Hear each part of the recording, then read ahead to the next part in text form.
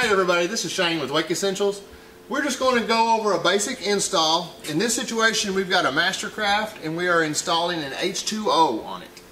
We have measured our widths to establish that we are okay with an H20. We've marked out our desired location for the mounts. Once we've got our location picked, we go inside here and make sure that we can get to the back side. There's no wiring, nothing in the way that's going to cause any problems. Once we've got that set up, we take our gasket and we go ahead and mark our holes out with our gasket. And then I like to pre-drill a hole with a smaller bit that just makes sure that I stay centered so we don't got a crooked mount or something. We want a nice and pretty one. We do that on both front and back. Everything's good, and I guess we're ready to drill. Okay, when you're drilling your hole, you want to make sure you go in reverse. When you take the drilling forward, it's just too aggressive and you can chip your gel coat. It's just a whole lot more friendly with your hole. There's no need to go fast. It'll take care of it. It'll push right on through, no problem.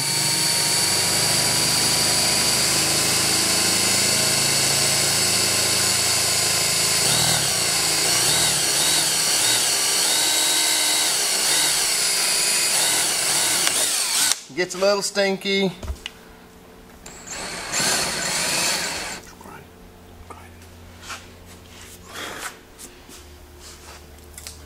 Once we get our hole drilled, we like to use a ball grinder. It's a really handy little tool. You can pick it up at any of your hardware stores. Just check out your local places, won't be no problem. This is going to put a nice bevel on the hole because you don't want that sharp edge. It's just a place for the little cracks in the gel coat to propagate from.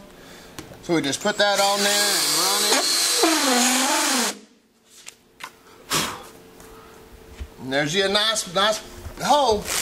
Okay, now we're ready to put the base on.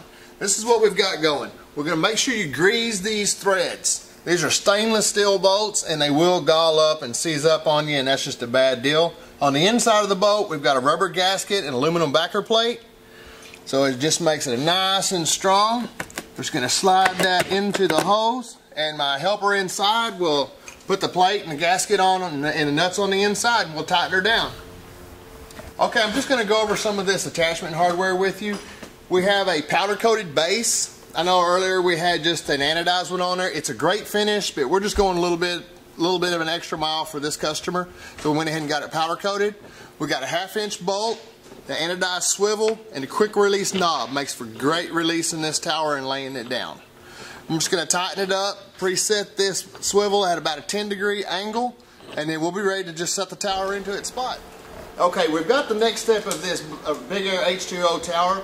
We've got it laid out. I've stabbed the legs into the corners. You're probably going to have to chase these out, especially on a powder coated tower, just so it makes it easier to work with these detent pins. I've used a whiteout mark on this black powder coated tower just for a reference point. We put that at 18 inches. We've got it orientated on you can tell it's just easier to lay it out so you can make sure you got your corners and your legs opposites for your proper orientation for the legs. It's all clean right now, but I'm fixing to grease these so they'll slide in and out of the H easier and they won't damage the powder coating. If you go in too far, you're going to have to bring it out and you don't want it all scratched up. Okay, we've got this Big Air H20 on the boat. We've got the back legs tabbed into the H member. And then we come up here and we went ahead and we attached the legs to the quick releases. These are great. Love the quick releases. Now we'll just stand it all up and we'll stab the front legs into the H member. Okay, we've stabbed the front legs in, stood the tower up, and this is the point we put the straps on it. Run one to the front of the boat and one to the back of the boat. And we've just got it just close to level, just to make it easy enough, a good point to start from. We've got our tape. Our tape kept us from sliding in too far and scratching up the corners. If you go in past where you want it, when you come back out, they're going to be scratched. So the tape stops that from happening. Okay, now we're on the preloading part. I know it looks crazy, but I promise there's a method to my madness. This is where the Big Air towers gets their strength. I've got a ratchet strap on each corner of the tower running over to the H member. This is where the white mark come in handy. You got the white mark on there. You measure from your H member over to the white mark. Using your ratchet strap, you pull it in to where it's even on the other side. Once you got all 4 corners done to where you think they're good, you check them down here at the quick release, give yourself a little space, and you want about 20 pounds of pressure to pull that out. Okay, here's our little trick on drilling the stainless steel. We use a ratchet strap, we put the drill on low, and use the ratchet strap to really put a lot of force into it. It's kind of like a mobile drill press. It just really saves your strength. You don't get wore out drilling all these stainless steel holes.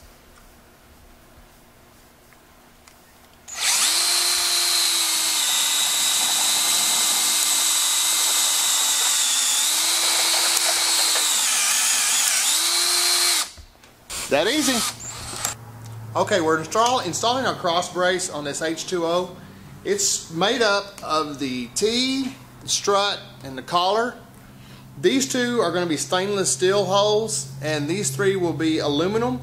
We put down a tarp on here to catch any of these, because these stainless steel drill shavings can burn the boat's interior, so it's always good to protect your boat.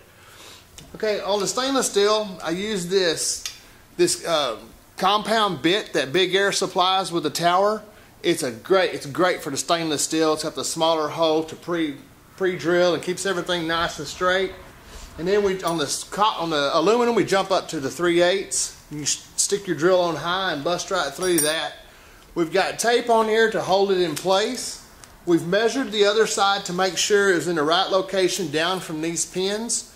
Make sure you slide these on from the top. The collar will not go on this leg from the bottom because of the bend in the leg.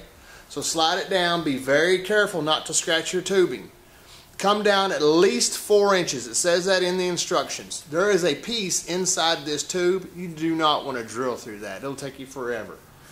After that, just stick your pins in and your bolts and tighten it down to, I believe it's 20 pounds, and you'll be ready to go. Okay, I went around the tower, tightened all the bolts down, checked all the pins, lubricated, Loctited. It's all done, just that easy.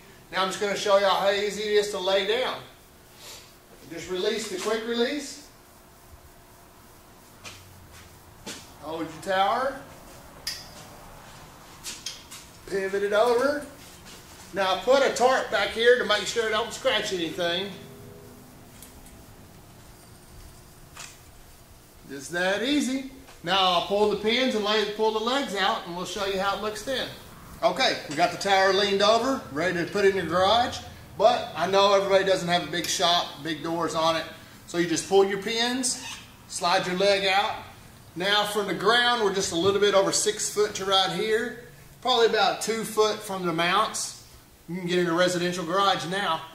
Alright, well I think everything's done here. This is Shane from Lake Essentials. Hope to see y'all at the lake, man.